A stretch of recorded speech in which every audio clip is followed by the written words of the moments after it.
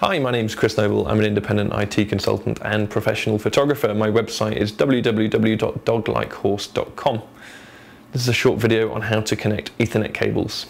All you need for this are an Ethernet cable and somewhere to connect that Ethernet cable to. Ethernet cables use Category 5 UTP unshielded twisted pair cable with an RJ45 connector.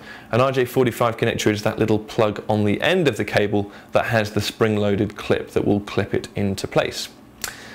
All you need to do is get your cable and get the thing you're plugging the cable into, which is most likely a router, and just simply plug the cable into each end.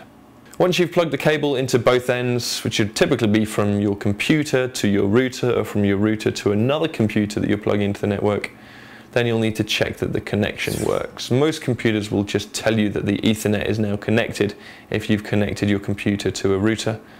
If you don't see that notice, then your computer may not be connected and you just want to reseat the RJ45 connector. My name's Chris Noble, thanks for watching this video.